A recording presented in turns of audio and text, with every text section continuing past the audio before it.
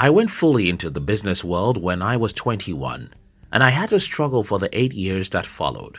However, when I was around 29, something miraculous happened, and as usual for me, it happened through a book. That book was written by Dan Kennedy, and I can't remember its title now because I borrowed it from a friend. There's one simple advice from Dan in that book, which ends up changing my life forever, and I'll share that with you in this video. If you're new here, consider subscribing so that you won't miss other interesting videos like this. Here's the thing. Most people in the world think they are broke because they are not paid well by their employer.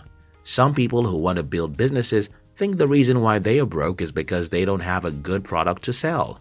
Dan Kennedy gave me a better idea, and that is, you don't have to create a product before you sell it. For you to understand this, let me give you some perspectives into how I did it. My personal story. Before I read Dan Kennedy's book, I owned a blog, but I didn't make any significant money with it. This blog got reasonable traffic, but my method of monetization was not effective because I felt I didn't qualify to create products that could be helpful to the kind of people the blog attracted. Now, when I read Dan Kennedy's advice that I don't necessarily have to create a product to sell the product, a few days after, I got an idea. That idea was simple, but it transformed my life. I decided to meet the experts who have the right skills to provide the services my blog readers needed.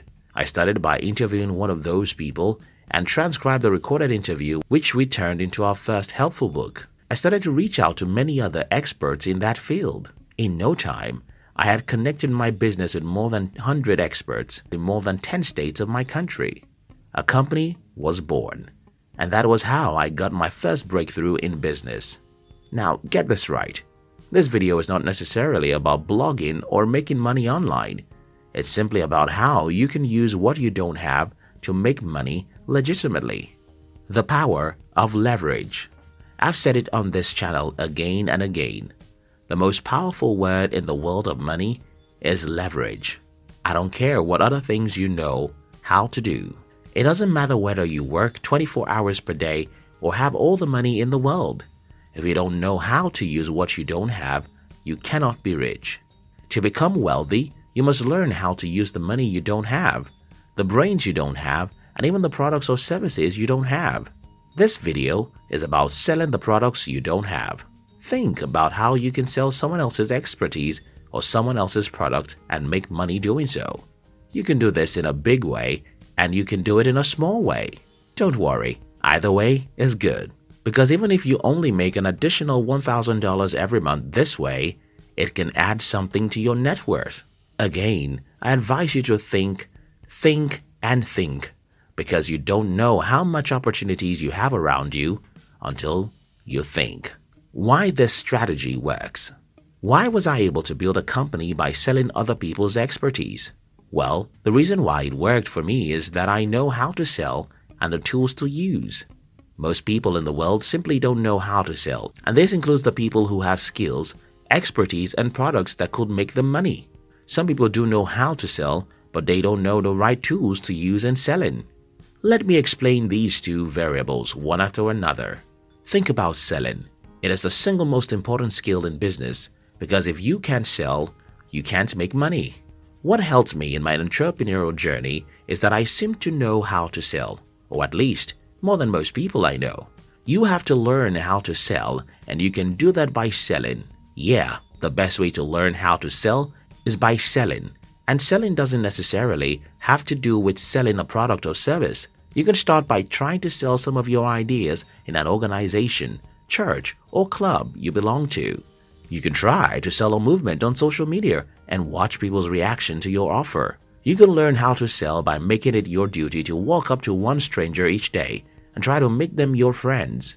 When you try any or all of these things I suggested above, the next thing you'll experience is rejections.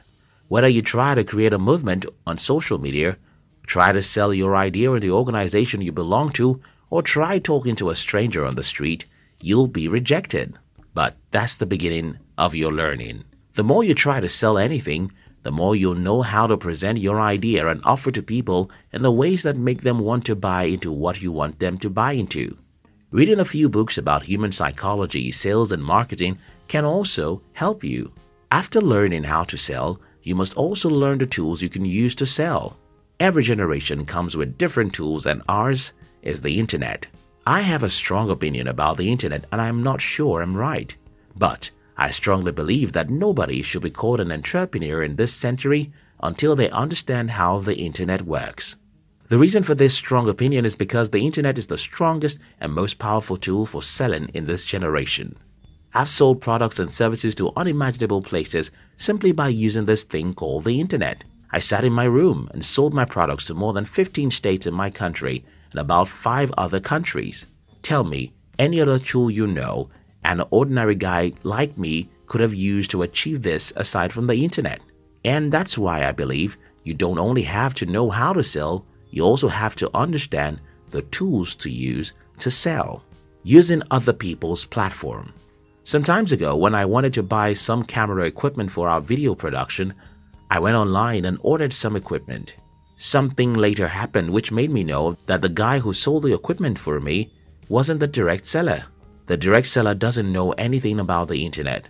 The guy who knows about the internet would go to those who don't, take photographs of their products and place it online. Whenever anyone orders for such products, the guy sells it at the price he stated online. The price is his price and he has added his commission. Now there's something there for you to catch. You can either build your platform or use the existing platforms. Your business model also doesn't have to rely 100% on the internet. The business I told you about in this video only use the internet as a tool to get our clients. We provide many of our services offline. The idea I'm trying to share with you in this video is very simple. Don't be limited by what you have. Think about how to sell even when you don't have. Think about how you can sell someone else's skill, expertise, or even products or service. This is easier and cheaper than building your product. It only requires that you be very creative. Thank you so much for watching our videos. If you like this channel, we're happy to announce to you that our team has launched 3 other interesting channels. One of our new channels is called Hunt TV, where we publish inspirational videos to inspire and encourage you as you go through the harsh journey of life.